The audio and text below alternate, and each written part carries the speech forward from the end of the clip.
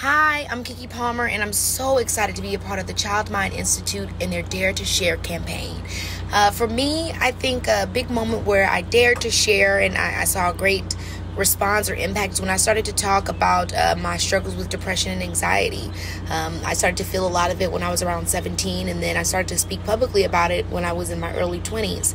And I think the thing that I learned about it was that when you do dare to share, you welcome like-minded people that have either dealt with the same thing or are dealing with the same thing, and they can make you not feel alone, and then you can make others not feel alone. And that's really, I think, that's the real point and journey of life, is that we're all here together. We're all experiencing, going through things, and the more that we're honest and we dare to share, the more we can actually help one another.